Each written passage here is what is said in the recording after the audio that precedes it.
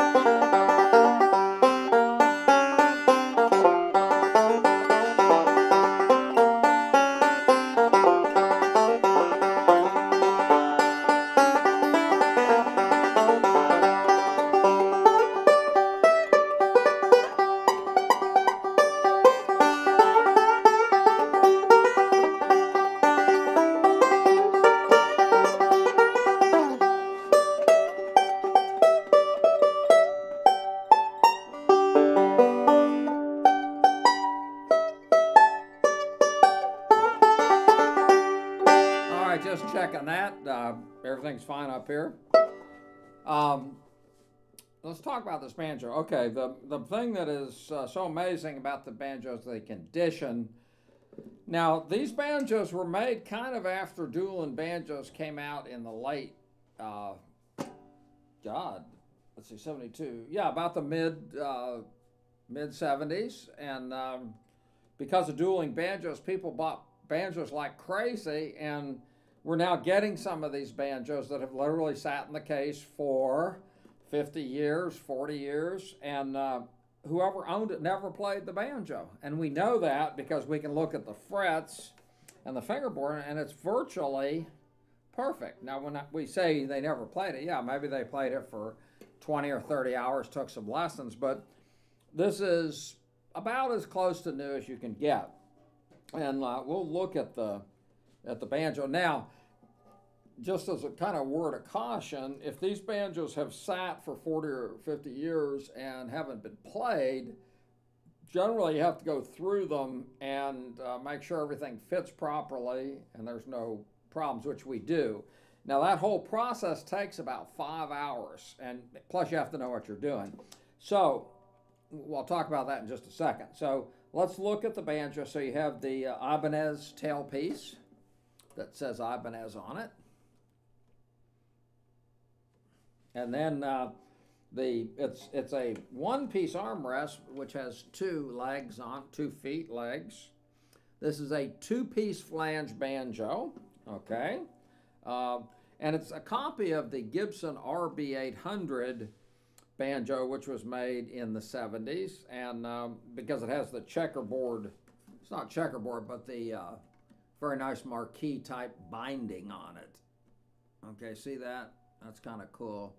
And now the RB800s were gold plated, where these are chrome plated. Now the cool thing about chrome is it really doesn't show much wear, and you can clean it much easier than nickel. Okay, so let's talk about what happened. So we get the banjo in, we take it totally apart, we look at all the parts, make sure there's nothing wrong, make sure the keys work, make sure it's a totally functional banjo. Then we have a special buffer, special material that we were shown by one of the leading banjo makers, Steve Huber. Look at that, Steve Huber. Now Steve, and we do have some Huber banjos for sale, not many because they sell so quickly. But anyway, so let's look up the fingerboard.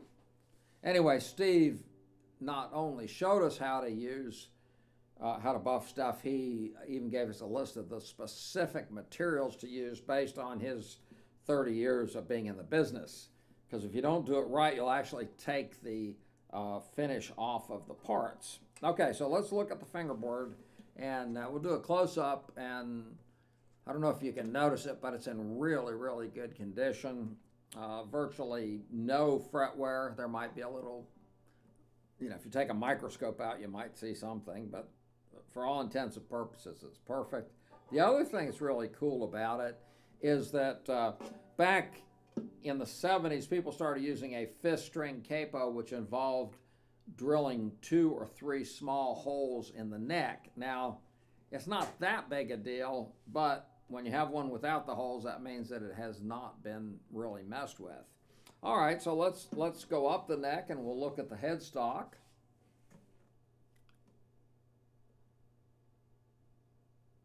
Very distinctive Ibanez, and this is the wreath pattern.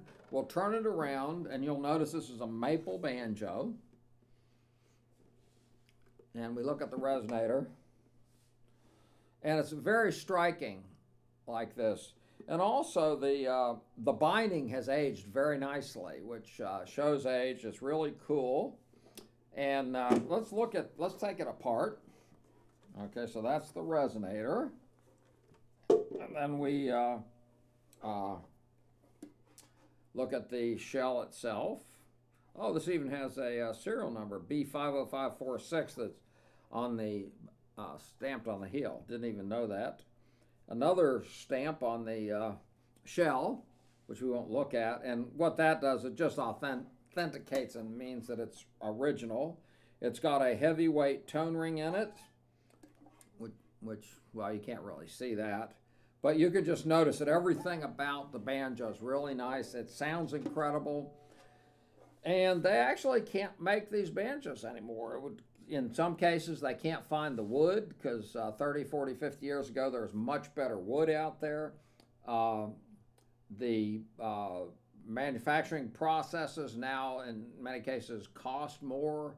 The old art, a lot of the old guys that used to make these are no longer with us. And so it's virtually impossible to recreate these. And if you look at how much these cost based on new banjos, this would cost at least twice as much as we're asking for it.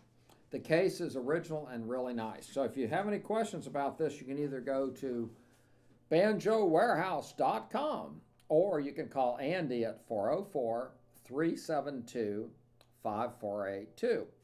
If you do want to come and visit us, give us a day's notice because we may be at lunch, we may be out looking for banjos, and you can come anytime, Saturday, Sunday.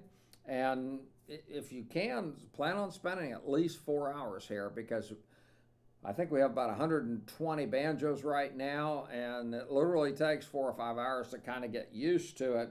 And after the banjos warm up, you kind of feel comfortable, you'll start hearing some sounds that you really like. And I was telling somebody the other day that for you to get the knowledge and hear the different sounds that you would hear in 4 or 5 hours here, literally would take you 20 years because you'd have to go find the banjo, you'd have to travel to it, you'd have to play it. Of course, it may not be set up right.